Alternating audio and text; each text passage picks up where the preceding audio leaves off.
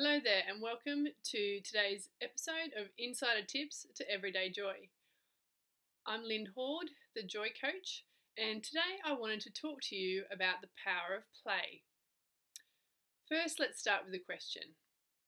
How often, truthfully, do you actually do something that's playful?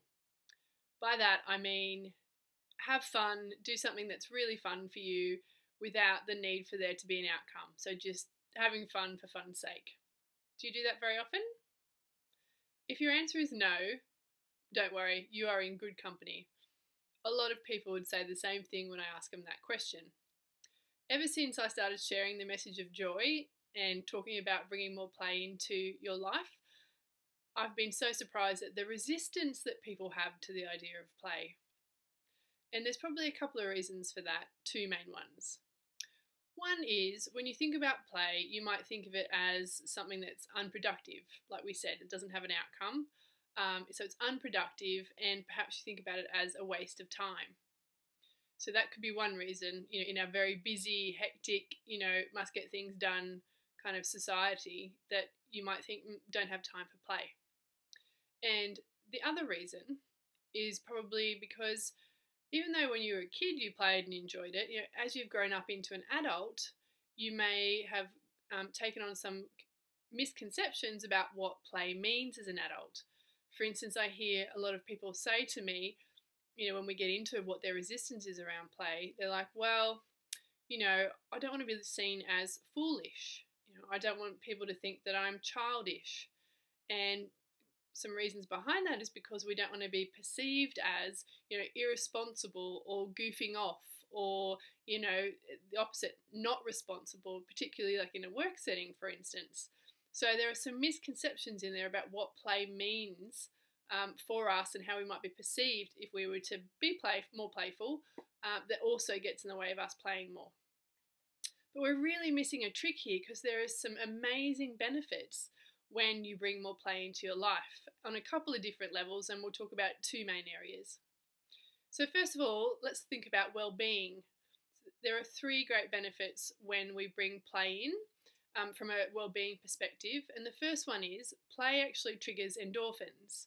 So those lovely feel-good hormones that actually make us feel good and contribute to happiness. So that's one really good reason. And another benefit is the fact that when we play, we actually become more relaxed. If you think about it, it's really hard to be stressed out and anxious when you're actually in the moment being playful. So it's actually a really natural stress reliever if you engage in play. And then the third reason is that when you play, you actually become more open, so kind of like you're emotionally open. You can often feel a softness, a relaxation in your body.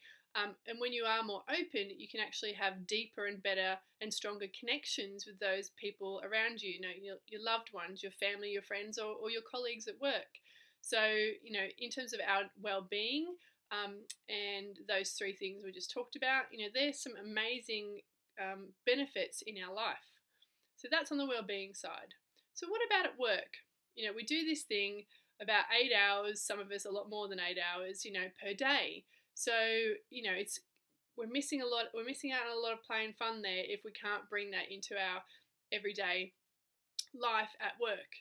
Now, I understand, like a lot of working environments, they're like, well, they don't, like I said earlier, they see it as a waste of time or unproductive time, or as a person you might feel, those misconceptions about, being seen as irresponsible.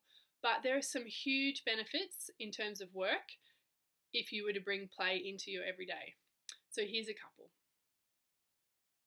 The first one is that research has actually proven that play actually activates ideas, it boosts creativity, and really enhances innovative thinking. Now, I'm sure that you'd agree they are three highly prized qualities, in an employee and in a work environment. The second reason play is great in the work environment is that it's really invigorating. Whether it's you've gone to play ping pong, or if you've created a presentation and you've brought your personality into it with colour and design or something like that, those things are really invigorating because they make it fun for you, right? So when you're invigorated, guess what happens? We have more focus and hence we are more productive. So again, some really great qualities and things that are desired from employees at work. So again, those are another great benefits of bringing play into your work. So whether you're a self-employed person like me, a team manager, or a business leader, for instance, there is a great business case for bringing in more play to your working life, not only in the benefits to the business, but also to the employee. You know, if we can actually enjoy our day more, it's going to incredibly enhance your experience of feeling like you have a joyful life.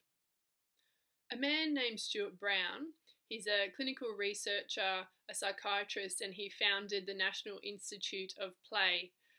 He actually describes play as it's the stick that stirs the drink. So in his words, he says that play it's the vital essence of life and the thing that makes life lively. And I would agree. It's the fun and the play is actually what infuses your life and makes it joyful and enjoyable in the everyday. So how do we bring more play into our everyday? I've got 3 ideas for you. The first one is what I call the swirl effect. So of course, you know, at work and at home, there are often tasks or activities that we think are a bit boring or mundane or tedious, but we can actually infuse them with more play and more fun. And one of the simplest ways of doing that is thinking about, over in this hand, you've got the things that you really enjoy. Say it's music, you know, a beautiful view, coffee, wine, socializing, you know, so these are all the things that you enjoy. Over here is the task that you don't necessarily like, you know, it's like, it's a bit boring. So what you need to do is swirl the 2 of those together. As an example, you know, if you've got a task that you do, boring, but you can actually do it with somebody else. Like, so bring in the social element, do it with somebody else, collaborate, you know, share ideas. If you, you know, if you're self-employed, you're doing your taxes, for instance, or your monthly accounts, you know, put on some music, have a glass of wine, you know, use your most favourite stationery. I get a lot of joy out of stationery personally, and it lifts my day up when I get to see my lovely pink stationery everywhere. So they're just a couple of simple ways. It's like, just get really creative, think outside the box. You know, we can add things in, or maybe you could even change environments. So just have a play with, you know, what can I add into this situation that would make it more fun, more playful, and more joyful. The second thing you can do is reconnect with your childhood sense of play. So just take some time and have a think about when you were a child, what did you enjoy doing? Maybe it was Lego or, you know, jacks or marbles or, you know, colouring in. You know, there's a massive craze right now for adult colouring in books. And all of these things, you know, they give the brain a break from thinking, they keep you focused in the moment, and they're fun, you know. So you don't necessarily have to do those particular things, but it's really good to have a think about, what did I enjoy? Because that will help you get in touch with your sense of fun and play in the here and now and bring that more into your everyday. And the third thing you can do is start to get to know what I call your inner playful spirit. I talk about this a lot in my group program Joy School, because I really believe if you're in touch with that part of yourself, it naturally infuses your life with joy and more fun. So have a notice as you go throughout your day and your week. When are those things, or what's happening around you, for instance, when you feel yourself light up from the inside, when a smile comes across your face, and just start to basically log those things. You know, what are those things that actually make me feel playful? And if you're not sure, then like we said in the last point, just take a trip down memory lane and have a think back. What were those things back then? Maybe, you know, going to the park and going on the swings, going down the slippery side. You know, if you can release that resistance to doing those things that you did as a kid, you know, you can still get in touch with that inner playful spirit now as an adult, and it will infuse your life. So just as another example, a lady who did Joy School, she hates hoovering. But she loves music, and she thought, okay, let me swirl those 2 together. So she got out the Hoover, put her favourite tunes on with some earphones, and she said, Lynn, she said, the first time in my life I've actually enjoyed hoovering. So she was like literally dancing around the house, listening to her music and doing the hoovering. So she turned that task into something that actually she could enjoy. So I'm sure that would be more fun if you guys did that as well. So just have a think, how can you swirl? I hope today's given you some food for thought and some inspiration on how you can get in touch with your own inner playful spirit, bring them out more so that they can infuse your life with joy and fun. If you think this has been helpful or know someone who could use the nudge to bring more play into their life, please forward this to them.